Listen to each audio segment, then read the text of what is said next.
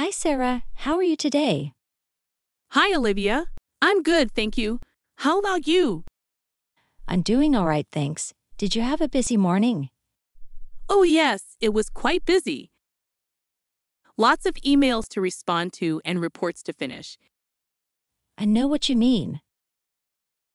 I had a pile of paperwork waiting for me, too. It seems like there's always more paperwork to do, isn't there? Absolutely. Sometimes I feel like I'm drowning in it. Tell me about it.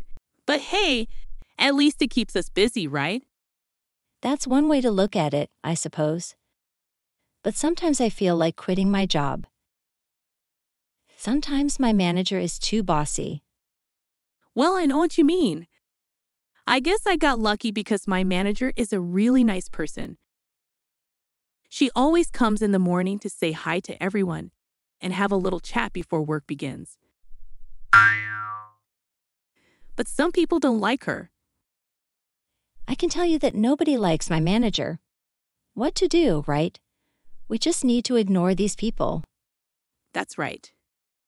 By the way, have you had a chance to meet the new guy in accounting? Not yet. Is he any good? Seems like it. He's been pretty efficient with his work so far. And he is kinda cute. So you hoping to go on a date with him? Let's see if he makes the move. I met him in the printing area and welcomed him to the company. He seems friendly. You should have asked him out. It's too early. He just arrived in the company. Changing the subject. It seems that the weather is going to be sunny for the weekend. What are you planning to do? I guess I'll stay home and clean the house. That sounds a bit boring. Why don't you come with us to the amusement park? Dominic wants to take the kids to the amusement park. Thanks for the invite, but I'm okay. I really need to do my laundry. And the technician is supposed to come on Saturday to fix my washing machine. Well, I understand, but if you change your mind, let me know. Do you have any plans for this Friday evening? I don't think so. The people from the marketing department are planning to go for happy hour. There is a new rooftop bar that just opened opposite our office building. I've heard about that, but I still need to get my kids from school, and Kevin has karate class and Julie has ballet. Maybe I'll go. You should. Maybe you'll find the new accounting guy there. What's his name, by the way? It's Daryl. Do you want to get some coffee before we get back to work? Sure, why not?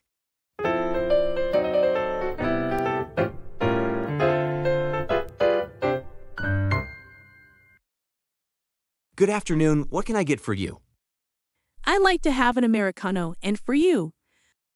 I'd like to have a cappuccino, please. All right. That will be $8.95 plus tip.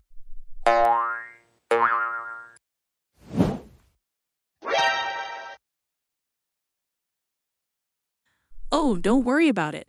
I got this one. That's so nice of you. Thank you. Did you see the tipping amount? I did. The minimum was 15%, and that's a lot. I'm surprised I didn't see any options for custom tipping amounts or choosing not to tip. Next coffee is on me then. If tipping keeps increasing like this, we're going to have coffee from the office. But that coffee tastes horrible. In my last job, the coffee was awful and there was no coffee shop nearby. So I used to bring my own coffee to brew at the office.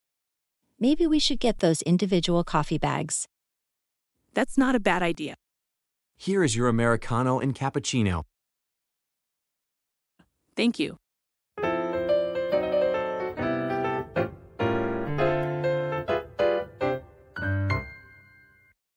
Hey Daryl, taking a break from work? Oh yeah, I needed a good cup of coffee, but this one doesn't really taste nice. Where did you get this one? There is a coffee shop just around the corner. Wow, that's good to know. I don't think I can continue to drink this coffee.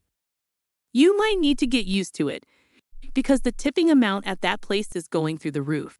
Daryl, your accent sounds a bit different. Where are you from? I'm from Cape Town in South Africa. Wow, that's nice. I wish you all the best in your new journey here. I need to return to work now before my manager notices my absence. Thanks for the coffee. You're welcome. Don't you need to get back to work as well? I have plenty of free time. I don't have much work to do anyway.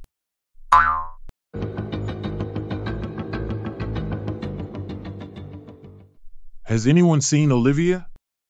She is at the coffee shop. Thank you, Gabrielle.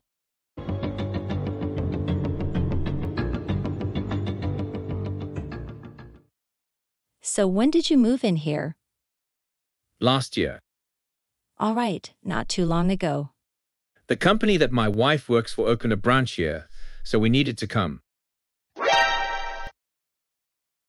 Are you married? Yep. Next month is our 7th anniversary. That's nice.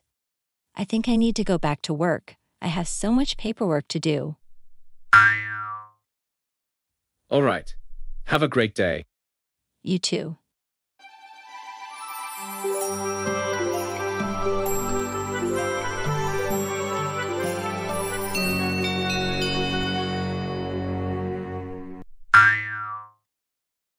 Are you done talking to him? Yes, you're not going to believe what I found out. Tell me.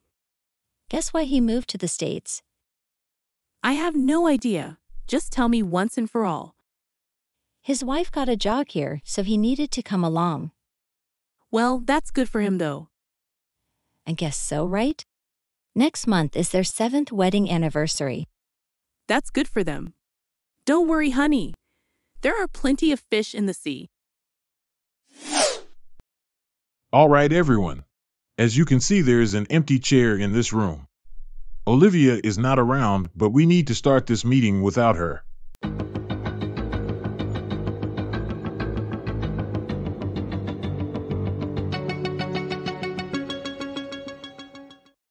Where have you guys been? Did you forget about the meeting at 2:30? I totally forgot about that. Maybe you should spend less time at the coffee shop and spend more time in the company. Be careful with your choice of words. I might not be as nice as you think. Robert asked me to tell you that he is waiting for you in his office.